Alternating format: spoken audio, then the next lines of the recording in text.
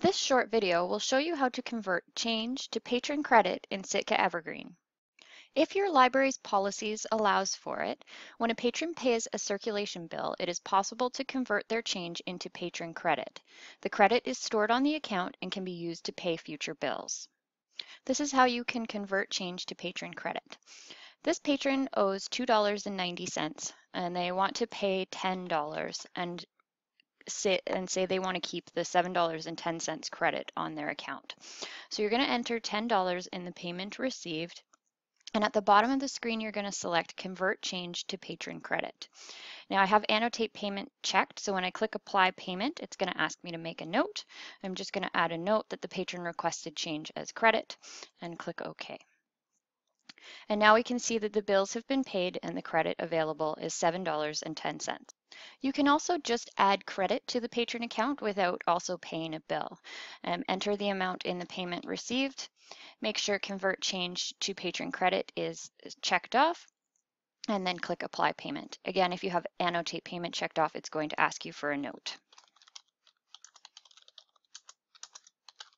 And click OK. And now the patron will have $27.10 in credit on their account. This credit can be used to pay future bills. I'll now show you how a patron can use their patron credit to pay a bill. So this patron owes $27.80 and they have a $40 credit. They want to use their credit towards their bill. So in the payments received, you can just enter the amount, $27.80, and from the payment type, select Patron Credit and click Apply Payment. And then you can just put in your note and hit OK. And the patron credit will be deducted by the bill amount. Please note, if your library does not allow patron credit, it is possible to disable this option. If disabled, patron credit will not be displayed as a payment option on the bills screen.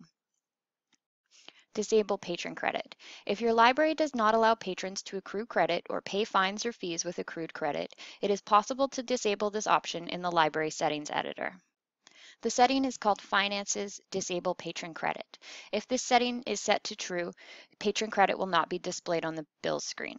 Patrons will not be able to convert their change to patron credit, and they will not be able to use patron credit as a payment option.